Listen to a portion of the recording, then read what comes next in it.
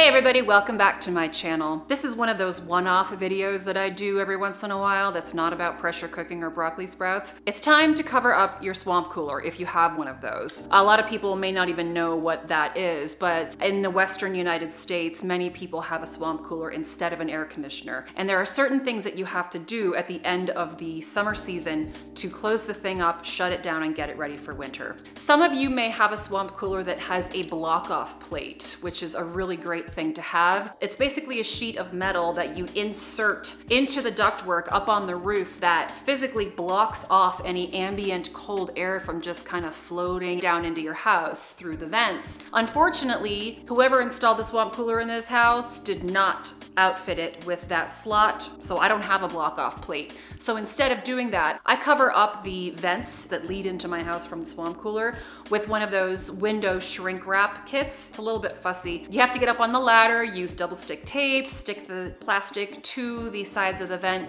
and then use a hair dryer to make it all kind of adhere and shrink up. I have 3 vents and I've covered all 3 of them up. So now it's time to get up on the roof.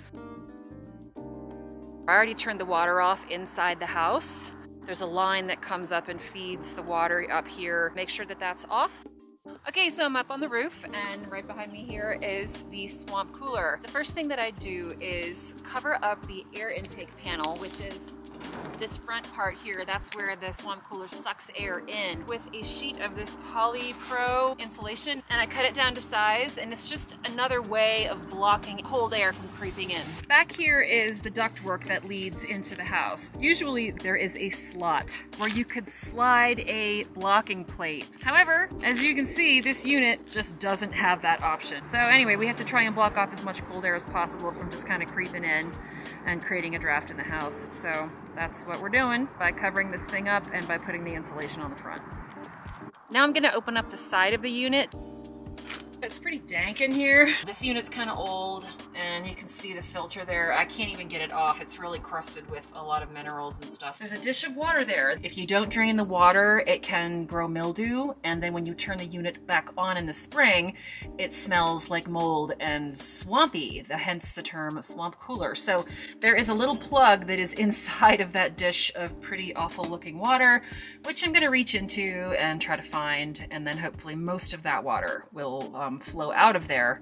Okay, so I finally found the plug and I pulled it out, and all this water is draining out of the water tray, which is good.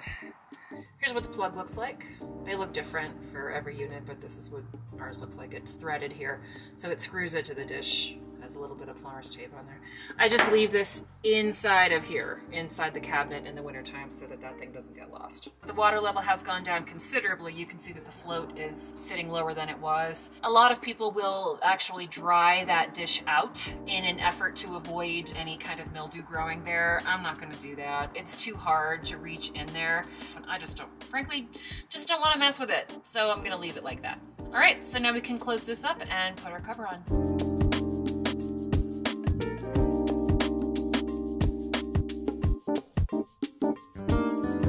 This cooler cover doesn't have the greatest attachments. All it has is this rope that comes out the bottom of each side, and you have to sort of figure out just how to batten this down the best you can. I tied strapping around it with a few bungee cords, just kind of fashioned it together. It's not super tight, but it'll be good enough. There we go. All covered up for the winter. All done. I'm down off the roof. Covering up the swamp cooler, it's not that hard. I mean, you have to get up on the roof, but it's a pretty easy job, actually. I do hate carrying that ladder, though.